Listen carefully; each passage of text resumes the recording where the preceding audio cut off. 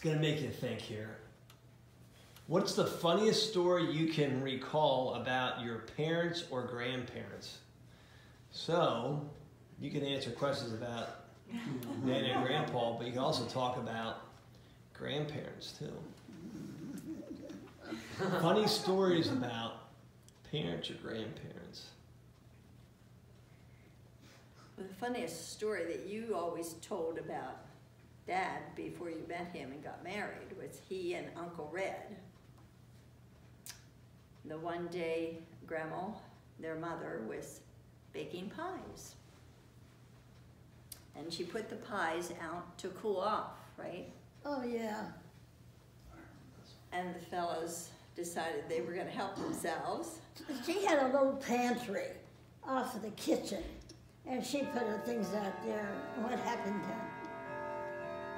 And when they She ate. discovered the ants were in them, and they had eaten ants. Pies with ants. We just kept laughing at that story.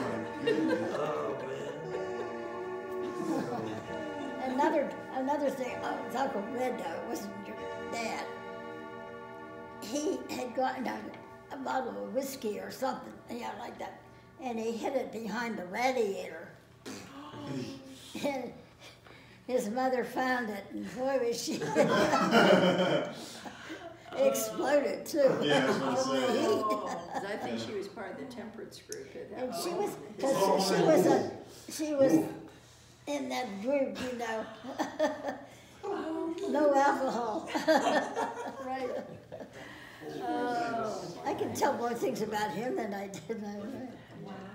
Now, funny stories about you, though, were funny stories that you and Dad. Offhand, I can't think of it. That's all right.